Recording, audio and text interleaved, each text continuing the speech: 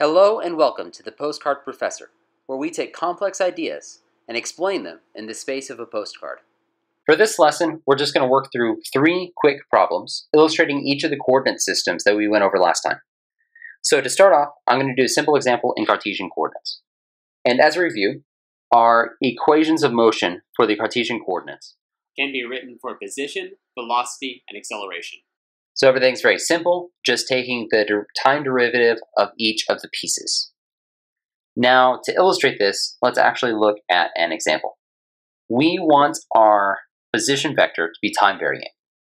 And the variation that we're going to choose is 1/2 t squared in the I direction and 2 cosine of pi times t in the j direction. And finally, nice constant 10 in the k direction. And we're just going to take the time derivative a couple of times in order to find the values for velocity and acceleration. So taking the time derivative once, we end up with t squared becoming 2t, and this just becomes a t in the I direction. The derivative of cosine of pi t is negative sine of pi t times pi. So we end up with a negative 2 pi times sine of pi t. That's all in the j direction. Taking the time derivative of the constant, we end up with a 0. All right, then to find acceleration, we just take the time derivative one more time. Time derivative of t, just 1. Take the time derivative of sine t, we end up with cosine of t, or cosine of pi t. So this is going to be a negative 2 pi squared cosine of pi t in the j direction. And then again, the derivative of constant is 0. So now we need to choose the time and actually figure out what the values are for a specific time.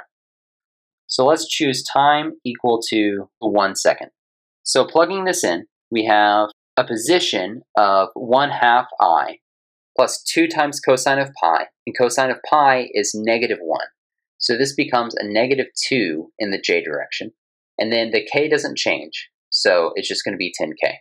Our velocity is going to be 1 in the I direction.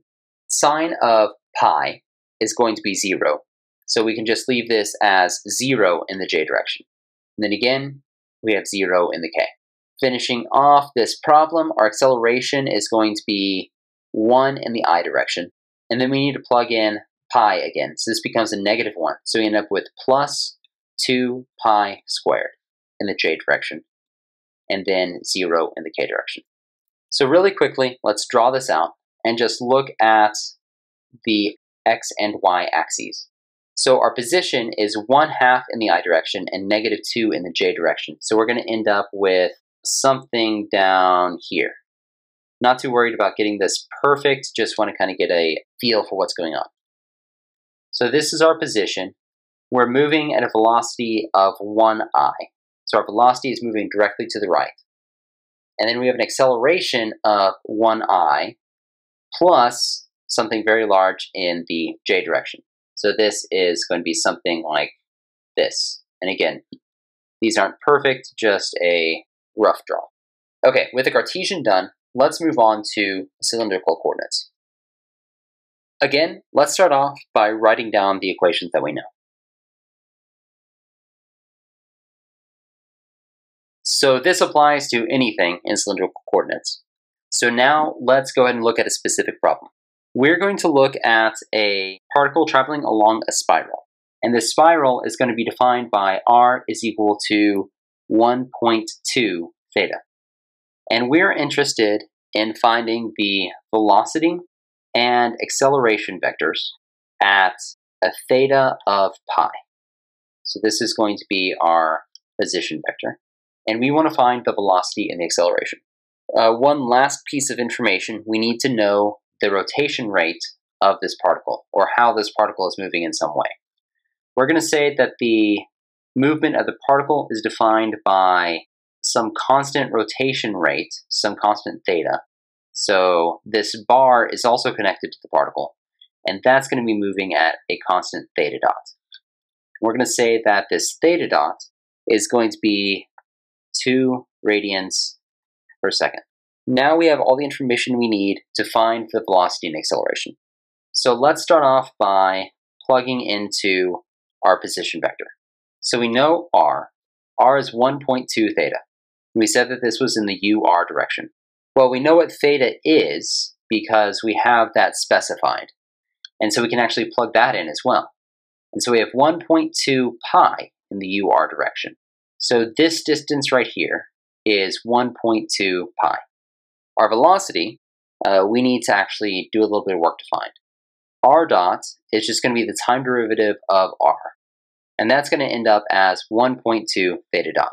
So our first term here is 1.2 theta dot in the UR direction plus r again. So 1.2 theta multiplied by theta dot in the U theta direction.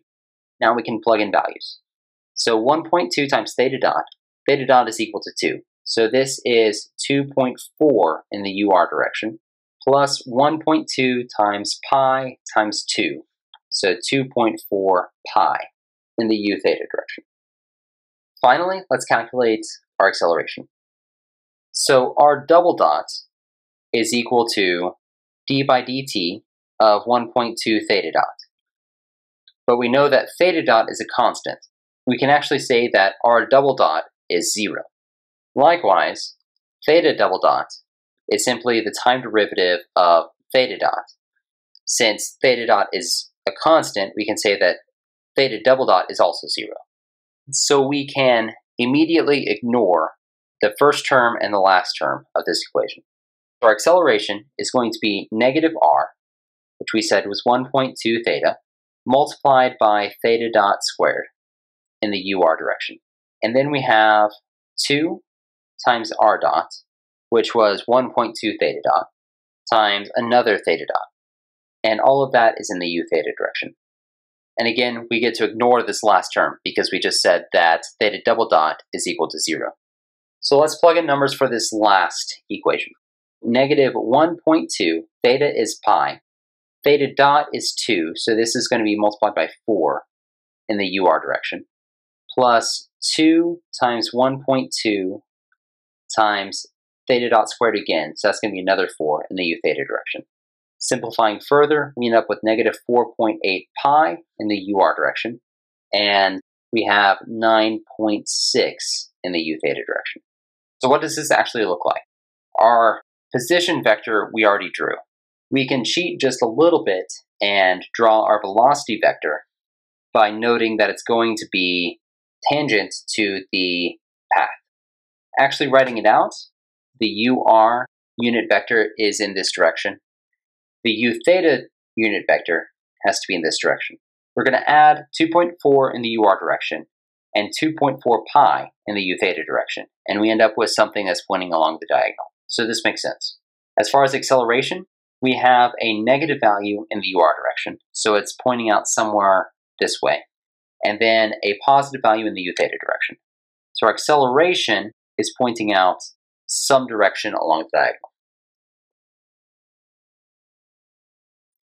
And this is all we need to do for our cylindrical problem. We've defined our vectors and we've kind of given a rough sketch of what they look like. So the last problem I want to do is the path-based system.